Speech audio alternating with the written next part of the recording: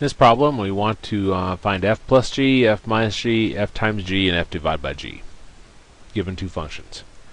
So we got f of x is equal to x squared minus 10x plus 16, and g of x is equal to x minus 2. Well, first off, let's find f plus g. Well, we're going to put parentheses around each function and put a plus between them.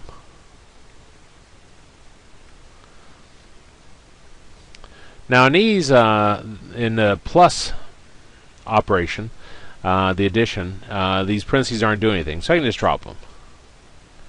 And now combine together like terms. Negative 10x plus x gives us negative 9x. 16 minus 2 gives us 14. Now let's find f minus g. We'll do the same thing. We'll put parentheses around it and put a minus between it. Now my first set of parentheses isn't doing anything, so I can just drop it. So I got x squared minus 10x plus 16. Remember, if you have a negative out in front of your parentheses, it flips the sign of everything inside. So the x becomes a negative x. The negative 2 becomes a positive 2.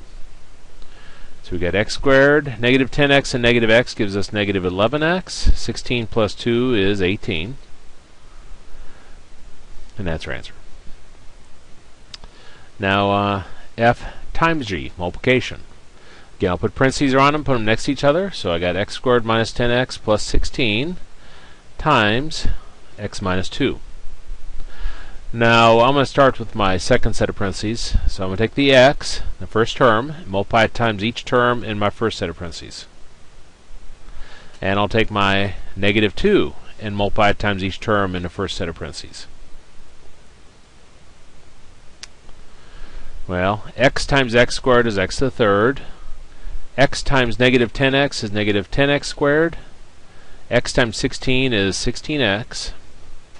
Negative 2 times 2x, negative 2 times x squared is negative 2x squared. Negative 2 times negative 10x is positive 20x. Negative 2 times 16 gives us negative 32.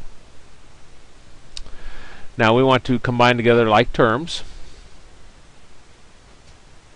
So we have a x squared here, we have an x squared here. Negative 10, negative 2 is negative 12x squared. We have a 16x here and 20x here. Both of them have x. So 16 plus 20 gives us 36x. And then minus 32 at the end. Now for division. There's no need to put parentheses on it because the division symbol separates them. So we'll put the x squared minus 10x plus 16 up on top. And we'll put the x minus 2 down below.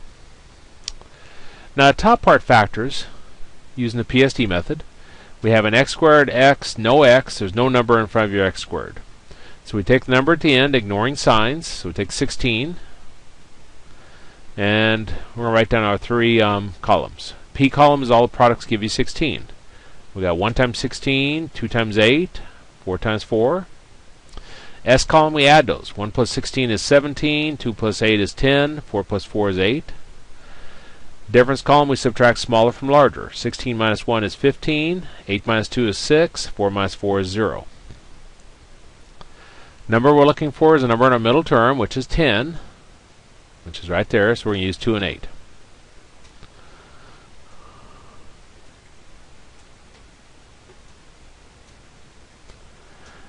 Now our signs. The larger number in the P column that we're using, which is the 8, will always be the same sign as the middle term, which in this case was negative. The number we circled in the S column, S for same sign, so if the 8 is negative, then the 2 has to be negative. Now after we factor the top, I see that the x minus 2's can cancel. So our answer is going to be x minus 8.